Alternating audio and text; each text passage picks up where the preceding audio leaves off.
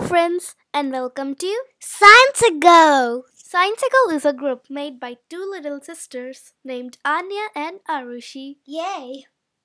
Today's topic is Earth's makeup, or maybe you can say the layers of the Earth. So let's begin. What is Earth made of? Earth is made up of many layers. However, there are three distinct layers. Crust, mantle, core. Each distinct layer has layers within. So here's a very nice picture of the crust, mantle and core. Be sure to stay for the last interesting quiz.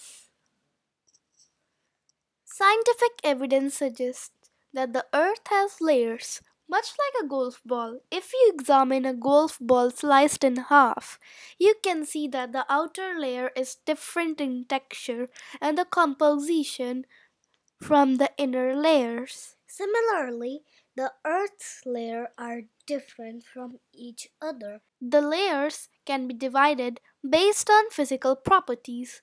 The differences in the physical properties include whether or not a layer is a solid or liquid, how weak or strong it is believed to be, and what it is made of. And now we have the first layer, the crust. Rock and salts make up the Earth's surface, which is called the crust. The crust is often referred to as the outer shell of the Earth. There are two types of crust. The first one is continental crust, and the second is the oceanic crust. The continental crust forms the continents or land masses on the surface of the Earth. It averages from about 35 to 45 kilometers in thickness. It is composed mainly of granite, but also includes other igneous rocks, as well as sedimentary rocks and metamorphic rocks. The oceanic crust is the second crust, which is also known as the seabed. Part of the Earth's surface that lies below the oceans is the oceanic crust, averaging from about 7 kilometers thick, composed mainly of basaltic rock and igneous rock formed from cooled magma. The oceanic crust has an upper layer of sediment that is deposited on the basaltic rock layer. And here's a nice picture of the crust. So, this is the continental crust, which forms the continents and the land masses on the surface of the Earth. These are the sediment deposits, and here the sea level isn't mentioned, but it's 0 kilometers. Here we have the oceanic crust or the seabed. This is the lithosphere, which we are going to talk about in the later.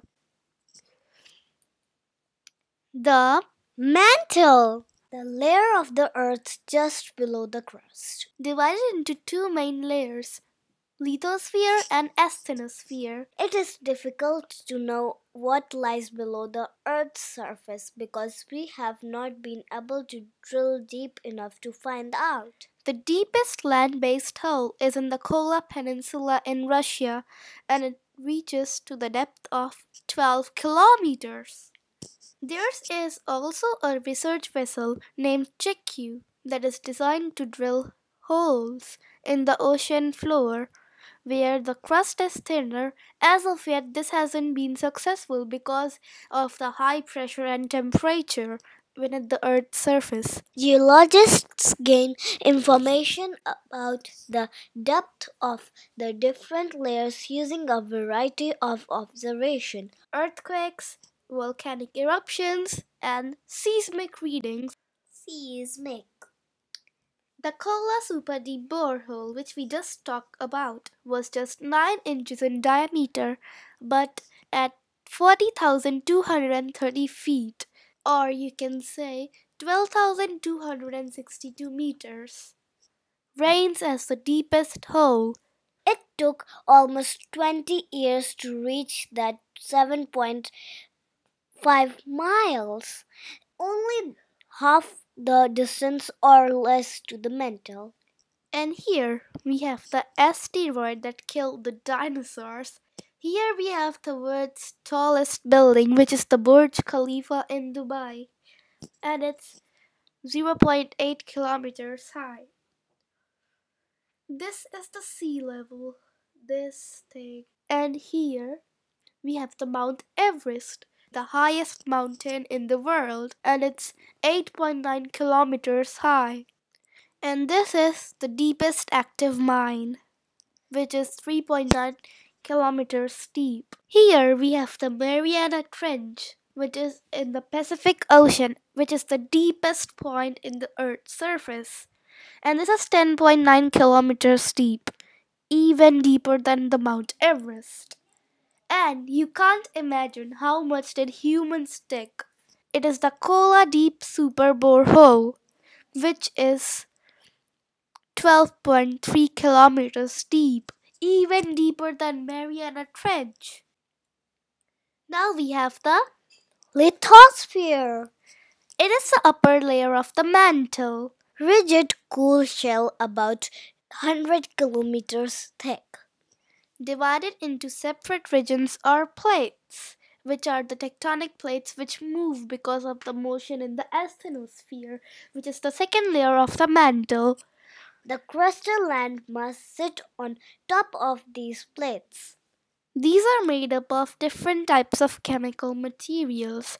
The evidence suggests that the lithosphere is rigid and inflexible. For example, when different plates scrap against each other, the plates do not deform or change shape significantly, suggesting that the plates are rigid. Volcanic activity tends to cluster at the edges of the plates with little or no activity occurring at the center. It is difficult for molten material below the lithosphere and the crust to penetrate through these layers and come to the surface. And that's why we don't have so much of molten magma on the surface of the earth. And here we have a cool picture about the lithosphere. It's basically the mantle. Here's the oceanic crust, the continental crust, and these both together form the crust. Here we have the upper mantle, which is also called the lithosphere. And here, this is the asthenosphere, which is the second part of the mantle. Or maybe you can say that asthenosphere is below the lithosphere.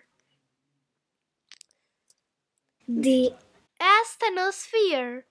The lithosphere sit on this softer layer. Astheno is the Greek word for weak. The rock at the top part of the asthenosphere is under extreme pressure due to the weight of the lithosphere and the crust above it. Scientists believe that the extreme pressure creates high heat and causes the minerals in the rock to melt. Because of the high heat and extreme pressure, the asthenosphere is believed to have a putty-like texture, allowing it to move around. It's too deep to sample, so it is extremely hard to gather information. However, scientists do observe how seismic waves travel and how they change their speed. This can help determine the type of materials found within the asthenosphere. The asthenosphere may extend as far down as 700 kilometers. Rigid lithosphere plates can move because they sit upon the plastic putty-like asthenosphere. It is also thought that the currents in the Earth's inner layers cause these plates to move. This is likened to convection. Convection is the transfer of heat by the movement of molecules.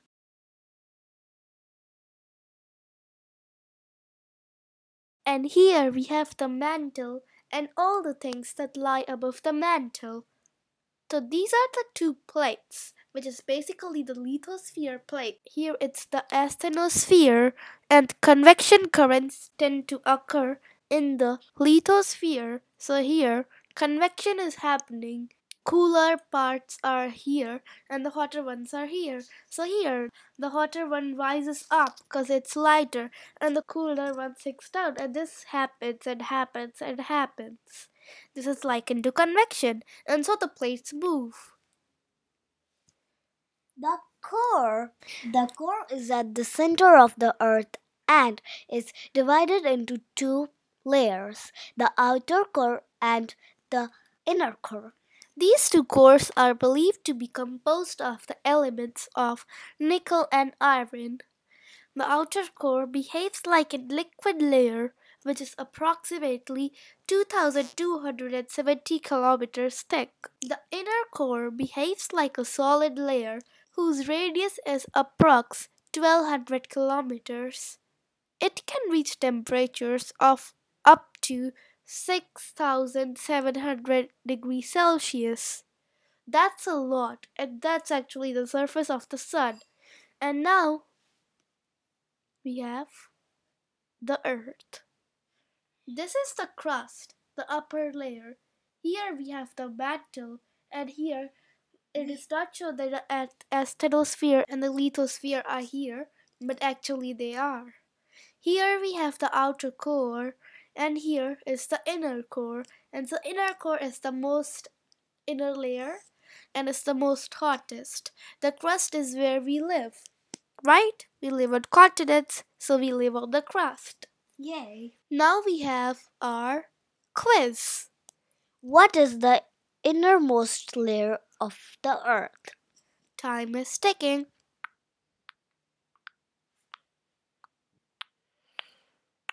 Time's up. It's the inner core, because it's the innermost layer as seen over here. What is outermost layer of the Earth? The options are inner core, outer core, mantle, and the crust.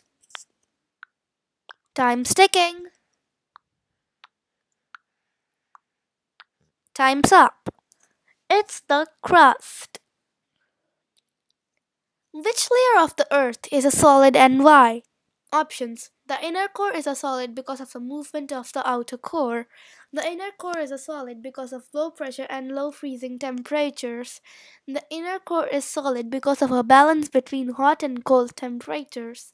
The inner core is solid because of the high pressure that drop the temperature inside the core. The inner core is solid because of high sky pressure and temperatures. Time is ticking.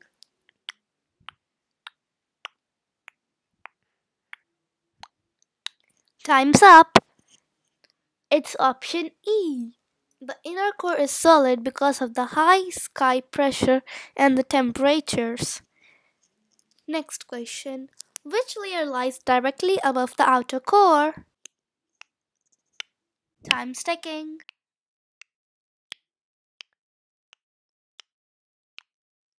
You are again right. It's the asthenosphere. Here it lies directly above the outer core, so it's of course the asthenosphere. How hot is the inner core of the Earth? A. 5,700 degrees Celsius. B. 270 degrees Celsius. C. 2,700 degrees Celsius. And D. 6,700 degrees Celsius. They all have 7 and 0. It's time for you to find out which one's the correct. Time is ticking.